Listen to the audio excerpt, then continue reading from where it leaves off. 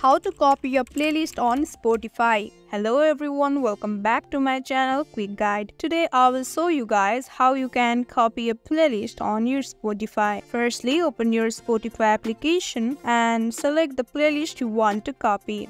Open the playlist and here you will see 3 dots. Click on it. Here different options will be appeared on your screen, from which click on add to other playlist option. You can create a new playlist as well as add this playlist to the existing playlist. For instance, I am choosing to create a new playlist. Simply click on new playlist option at the top of the screen and give a name to the playlist. After entering a name, simply click on create option and your playlist will be created. So this is how simply you can copy a playlist and create a new playlist on this Spotify. Thank you for watching till the end. Don't forget to drop a like and subscribe for more contents. We'll see you on next video. Till then, stay tuned. Bye bye.